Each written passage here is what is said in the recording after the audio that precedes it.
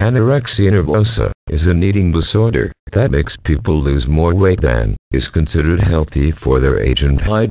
Persons with this disorder may have an intense fear of weight gain, even when they are underweight.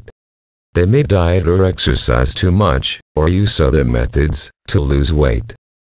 Anorexia nervosa symptoms: have an intense fear of gaining weight or becoming fat, even when she is underweight. Refuse to keep weight at what is considered normal for her age and height. Have a body image that is very distorted. Cutting food into small pieces, or moving them around a plate instead of eating. Exercising all the time, even when the weather is bad, they are hurt, or their schedule is busy. Going to the bathroom right after meals. Refusing to eat around other people. Blotchy or yellow skin that is dry and covered with fine hair. Confused or slow thinking, along with poor memory or judgment. Depression. Dry mouth. Loss of bone strength. Anorexia nervosa treatment.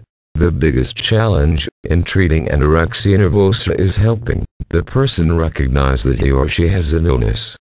Most people with anorexia deny that they have an eating disorder. People often enter treatment only once their condition is serious. The goals of treatment are to restore normal body weight and eating habits. Cognitive behavioral therapy, group therapy, and family therapy have all been successful. Anorexia nervosa is a common disease, yet every individual needs unique treatment and care. We encourage people with anorexia nervosa and their families to learn as much as possible about the latest medical treatment and approaches, as well as healthy lifestyle choices.